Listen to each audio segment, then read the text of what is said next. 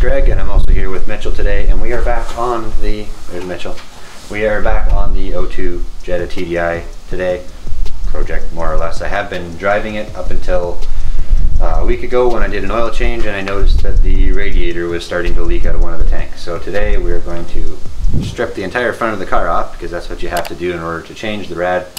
We'll put a new rad in it and probably new mounts, and I also have a much better set of headlights that we're going to swap in so that I can actually see when I'm driving in the dark.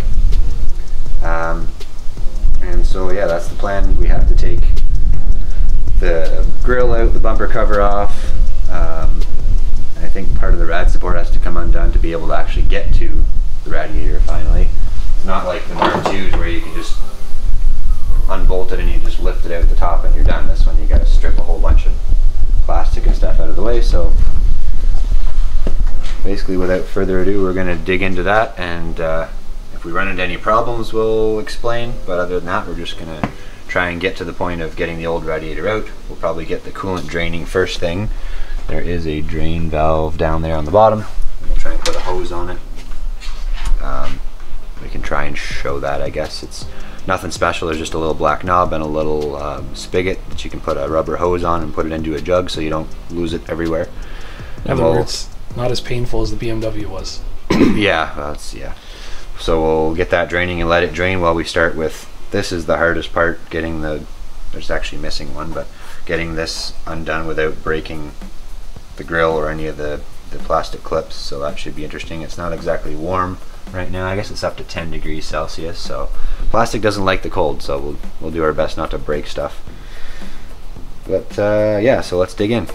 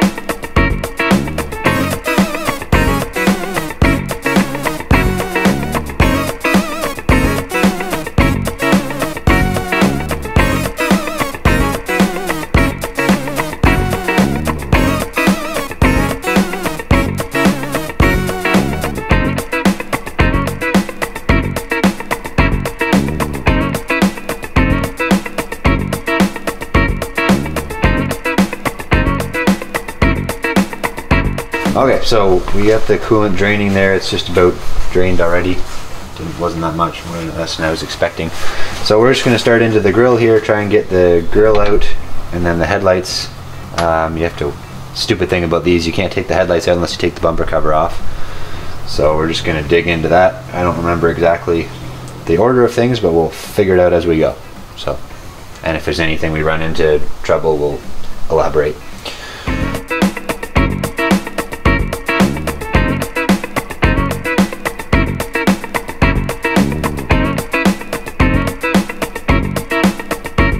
Okay, so from what I can tell and what I remember, there's supposed to be a clip in the middle holding this, but I think it's either broken or just already been released. Because you're supposed to have to put the screwdriver in there and pop that part.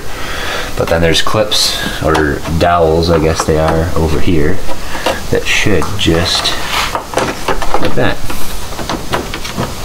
That was way easier than I remember it being.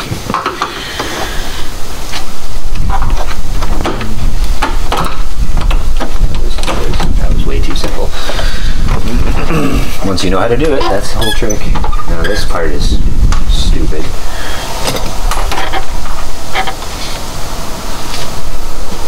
Because the latch goes through here and you can't take it off. So where's that teeny, actually maybe this will work. So they did give you something at least to work with. This thing right here.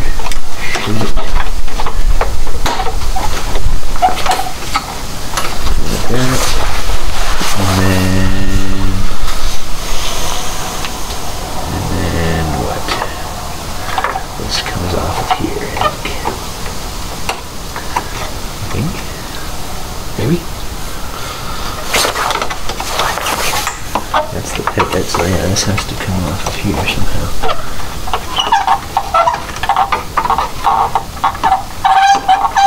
Do not break. There we go. So, I don't know if they can see that from there.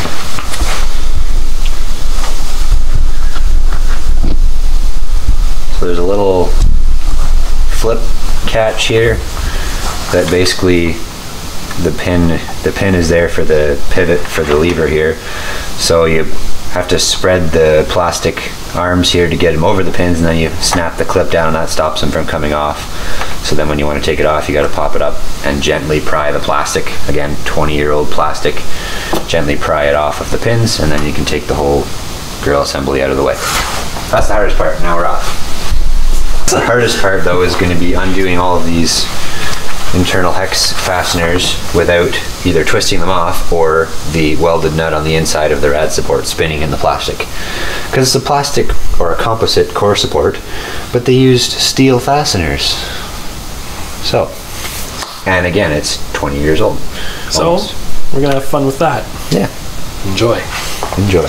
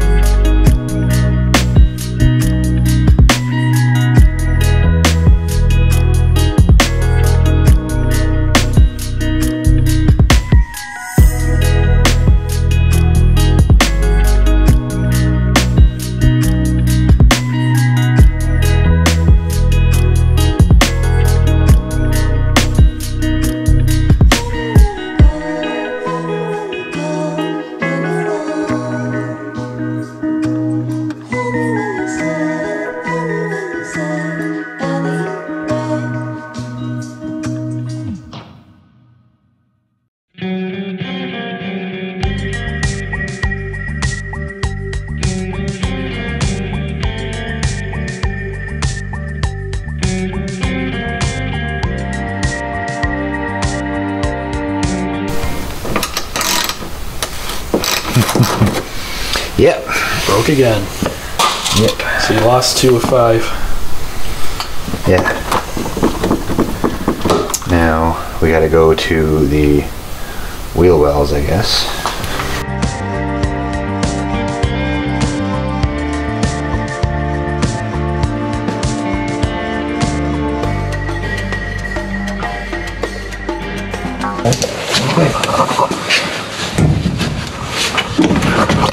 What's that? Frickin' Phillips. Okay. Yeah, I definitely did not do this. You do not use, I mean, Volkswagen likes to use Phillips, but you do not use Phillips or Robertson screws in automotive. You don't. You shouldn't even use Torx. Remember that step on the silver truck that had like all different 6 different kinds of screws in it? Yeah. No, you don't use Robertson in automotive. It's a wood screw. But yet I find stuff all the time where people have put giant deck screws in automotive applications.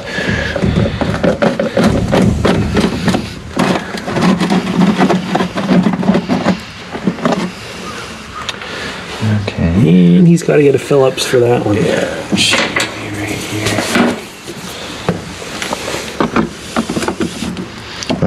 Don't have to because it's actually broken up. Well, if I can fix the bumper like I want to, then that'll be necessary, but not for right now. I could plastic weld this, I guess. Okay. Plastic dip. No plastic dipping, that's paint. Okay. I think let me switch the camera back again. we should probably also take the clearance markers off before we try and pull the bumper off. So. Let's do that then. Okay. Let's start with this one. Can I remember how it works is the question. I'm assuming it... That's not what I figured it did. Oh, you have no idea.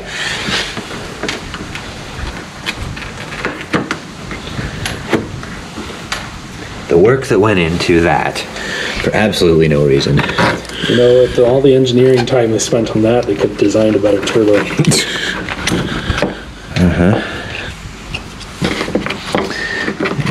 that back in there so that hopefully it won't get hurt. To the other side. So let's just see, I don't know if there's anything else, but you're really gonna put gloves on? I know. I don't know if there's anything else, so let's just take her easy. Oh, hold on.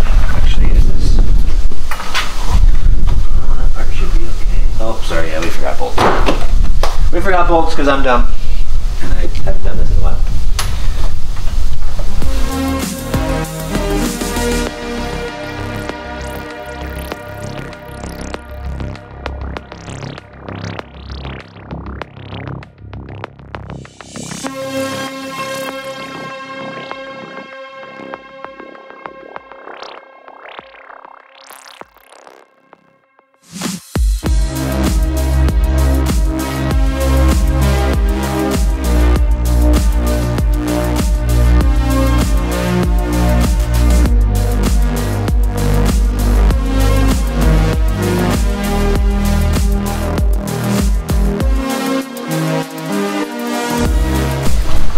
Gently, let's try now.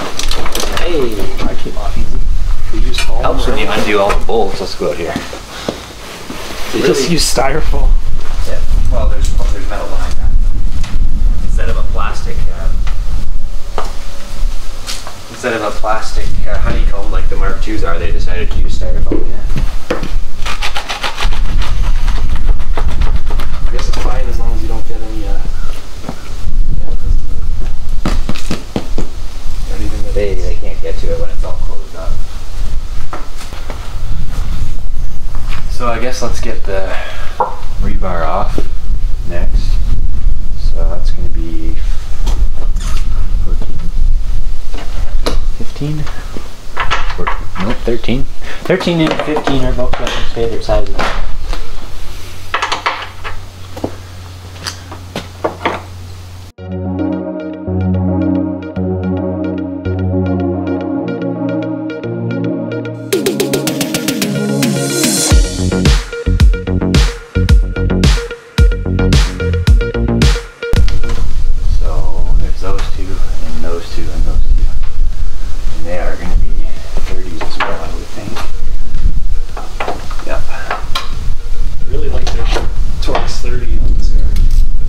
I'd rather they go bigger than smaller, that's for sure.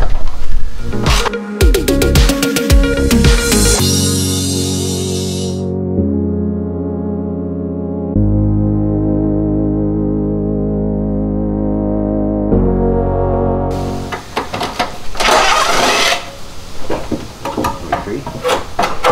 Yeah, free. Got it. Okay, let's take the Headlight too? Yeah. So yeah, it should that. just snap out of it.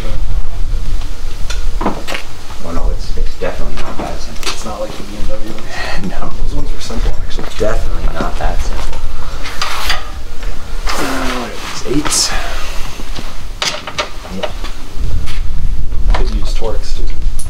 Yeah, just a lot smaller one than our 30. Let's do these ones first.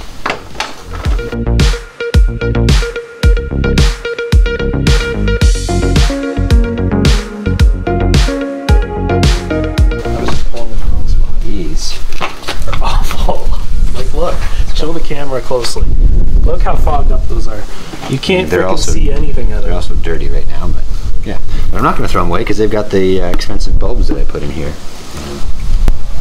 This is one of the easy peasy beautiful new ones. Easy peasy beautiful.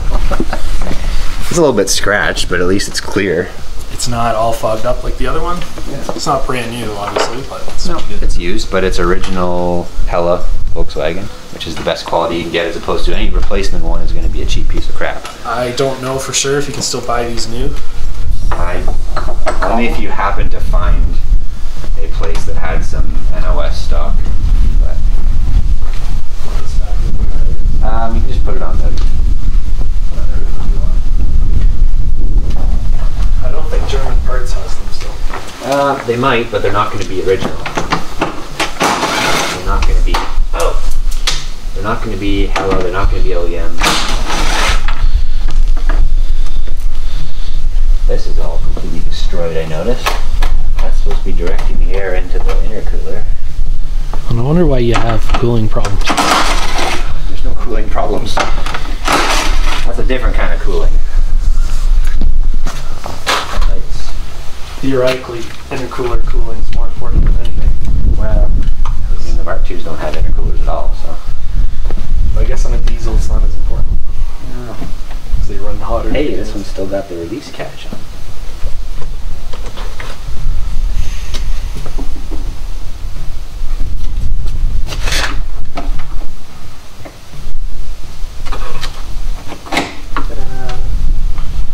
And fire that one off into the sunset too. No, once we take the bulbs out of it, maybe.